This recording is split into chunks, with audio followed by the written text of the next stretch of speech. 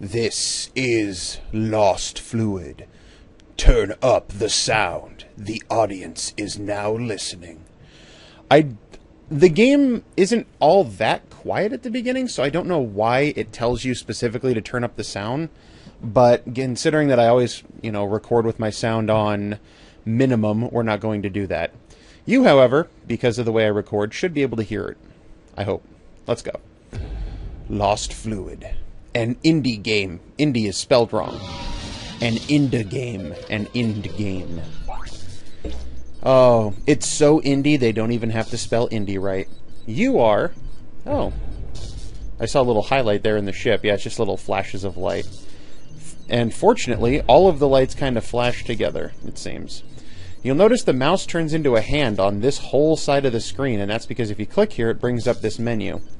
That's not very good design in my eyes. Oh, apparently this is who the actual guy who made the game is. There should be, first of all, you could put the menu button up here with the buttons of some sort, rather than having this giant invisible button down the one whole side of the screen. Especially when you click it and it covers the entire screen up. So I don't like that.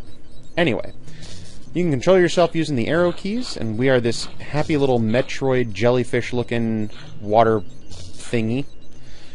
I haven't played around in this game. I don't know if there's, hidden secrets. I believe that there are not. The author of the game was originally putting together a puzzle game where you have to travel through the various pipes. Womp. But, and by the way, you travel by the pipes. If you get anywhere close to the entrance to a pipe, you get sucked in automatically. So don't worry about that.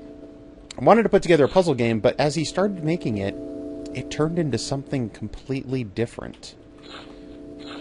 I have solved this. I just don't remember how I did it. Oh well, I needed to jump down here anyway. There's nowhere else to go. This leads down here. And I see a pattern of lights. And I also see a bridge that I can't use. So let's go back up and head in this direction. Womp. What's kind of cool, and I actually like this, is that there's these I'm guessing power lines, and they go right from where that sign was over this way. So it kind of leads you where you want to go. Kind of a clue if you're making a puzzle game. Yeah, see, they connect right here. But at the same time, because this isn't a puzzle game, it leads you over here. When I say it isn't a puzzle game, it's not to say that there aren't puzzles in it. It's just that the emphasis was not on the puzzle solving anymore. So there we go. We've solved that puzzle. Go up through this tube, and it puts us all the way up here. And you can see that there's a little chamber of some sort here. I don't know what it is. Let's find out together. I actually do know what it is, but Here's a cute, clever little bit. It takes you up and around right here, and then it disappears, but you assume that it goes to this pipe. And that assumption is correct. And here it looks like, whoomp, and you get sucked in. And we're up in space. Or we can come over here and go down into the depths. And this is the part, this screen is when I fell in love with this game. And the whole... it didn't matter what else happened. I'm going underground. I'm adventuring through a series of pipes into the dark recesses of the inner world as a cute little water majig. And, you know how big I am on dungeons and exploring things. So this is just my cup of tea. Oh my gosh, look at that guy.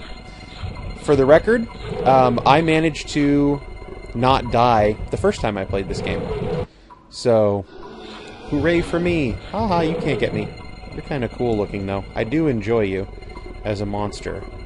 Let's walk over here. Walk, roll, slither, slime, I don't care. Whoomp. I do wonder, what is the purpose of that platform? Because I don't think you can actually get up onto that platform. Whoa, let's try jumping this time. There we go. Yeah, see, the jump doesn't go high enough, and this jump doesn't go far enough. So it exists, but it doesn't exist? Can you fall from up above and end up in here? I'll grab whatever that is. And there's a reason why he stands right there, and it's because... dunk! You get to crush him to death. And based on the sparking, I'm guessing that he is a robot. Well, now we have a little yellow thing, whatever that does. Doesn't seem to give me like a double jump. So that's not important. Well, I'm sure it's important, but it doesn't make the game any easier by giving me a double jump. Double jump is such a crutch in today's society. I didn't get no double jump when I was growing up. You jumped once, and I die. When you die, you come right back from whatever screen you died on. However you got there, I guess it just pops you back into existence. Now let's go back up into space. So here we are in space. Want to go to space? Space! Nope. Get back up into space. This is the tube that I really didn't like, because I thought that it was so short. Let's go back over here. It was so short that I figured if I went underneath it, it would suck me in, but it didn't. It actually only when you jump over it and get too close. So over here you can see 2 more of those yellow things. So let's put the last one there, and then I'm going to shut up.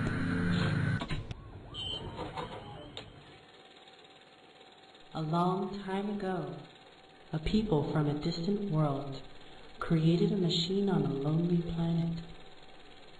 It had one purpose: to create life. There was only one missing element. A long time ago, a people from a long time ago. I bet the missing element was, I don't know, unobtainium. No, it's probably something even better than that. Something like lead. It was missing lead, or lithium, or manganese. So this... Oh, we didn't get to see this, because I didn't come over here first. This is actually a barrier that was up much higher so that you couldn't jump over it. And I believe when you put the yellow thing on the pedestal in the other room, this barrier then lowers. Because it was up, and then I went over to the other room, put the yellow thing down, and when I came back, it was down. So I guess that's how that works. And here is the machine. And so they built the machine. And once again, jump into the machine. No, let's jump over here. I want out of here. I know what the missing element is. It's made of people. No, it's not made of people. It's actually water. I thought they were going to do something here because it looks like a heart. It totally looks like a heart.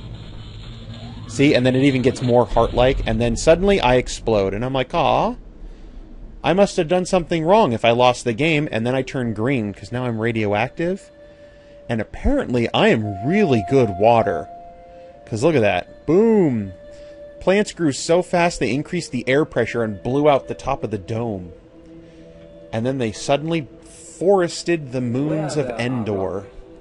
Watch out. Womp womp womp. Terraforming on a grand scale. I don't quite grasp how that works, but, you know, whatever. Plant it in a box, yo. Just add water. And there you go. Whee. I can tell you I stayed on this screen for a couple of minutes the first time I beat the game, and I never got anywhere. It'll have the credits go by in that, but it just keeps going on into endless space. Are we moving forward or backwards? We've got to be moving back further out because you can track the motion of the star as it goes and it's going away from you. But who knows? If you're interested, there is, this is called Lost Fluid. It's on the Newgrounds front page right now. And there is a link, well, not a link, but it's something you have to copy, right here to a YouTube video, which will let you watch a speech done by Alan Watts. And it's long. It's like 40-some minutes. When I first loaded the video, I thought it said 4 minutes. And so I'm listening, and it just keeps going, and it won't stop. And then I went back. I'm like, oh, 40 minutes. That changes the length of it. So I did not listen to the whole thing at that time, as I had to leave earlier. But this has been Lost Fluid. It was a fun, cute little game. I think the best parts were fighting the monster and exploring the dungeons underneath the planet. And I also, because I love Metroid so much, looking like a little Metroid thing and then popping up into that first space dome, it blew my mind. It was awesome. So this is Lost Fluid. I was hoping it would be a puzzle game, since it actually said, like, a puzzle game. Let's see. It just comes off the side of the screen here, but it says solve puzzles and fight scary monsters. Started building a puzzle game, but then it evolved into a weird, deep sci-fi puzzle-solving space-out game. Space-out game. Until next time, bye-bye.